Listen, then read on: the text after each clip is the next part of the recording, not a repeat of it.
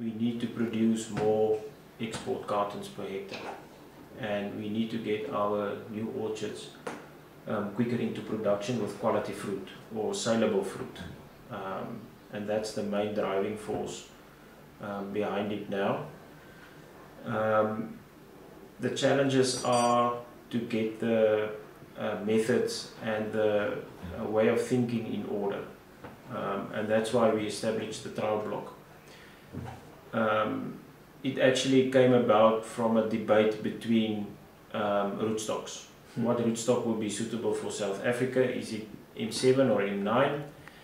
And we just decided to plant a trial block where we put M9 versus M7 in a high density situation under South African conditions. The cultivar was not chosen, it was given. It was what was available on M7 and M9 on short notice. So that's why it is Fuji Kiku, which is not preferable, but that's what we've got now. So we planted M7, M9 with Fuji at two different spacings.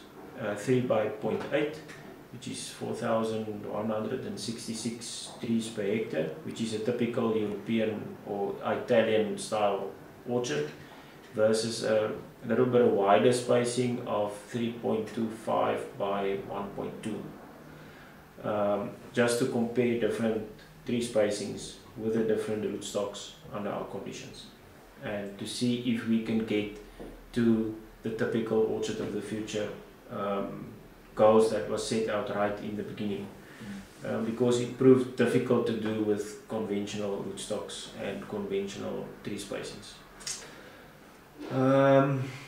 From the head, we would like to achieve 300 tons accumulated per hectare in the 6th year, and if I'm talking under correction now, I have to check the figures, but I think we said 0 in the 1st year, around about 5 tons in the 2nd year, up to 30-35 in the 3rd year, 60-65 in the 4th year, which is the goal for this year, and then we must go up to 80-90 tons after that.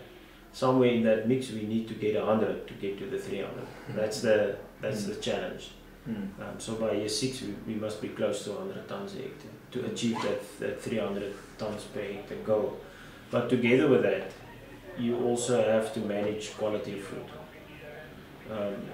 If we don't get to the 300, but we get a good saleable amount of fruit in that period, we will be very satisfied. From a production point of view, strangely M9 was expected not to grow, and it's growing beautifully. We're getting the goals for the amount of growth per year easy, and we're actually managing the growth in that orchard.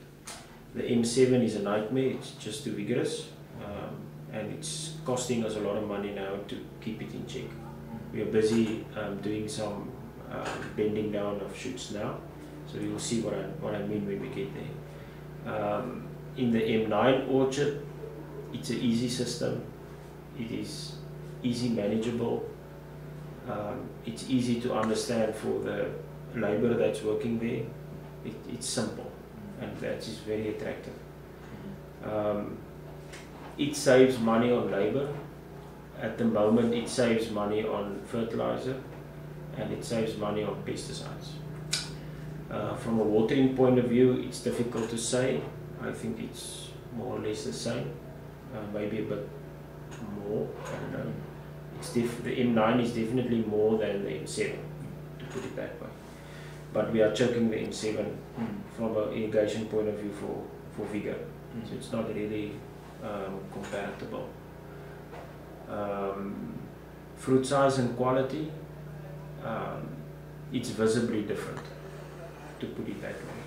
Fruit color on the M9 is significantly better. The fruit size on the M9 is significantly better.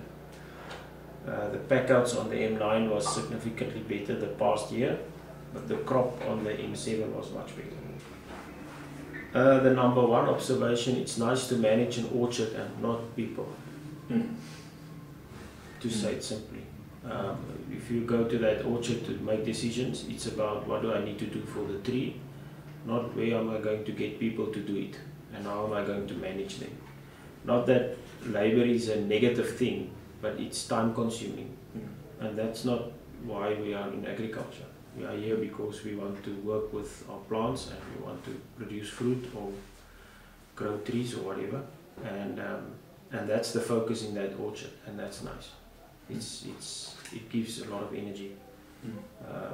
It's a simple system. It's a simple, easy system with good results. I think that's another way of putting it. Yeah.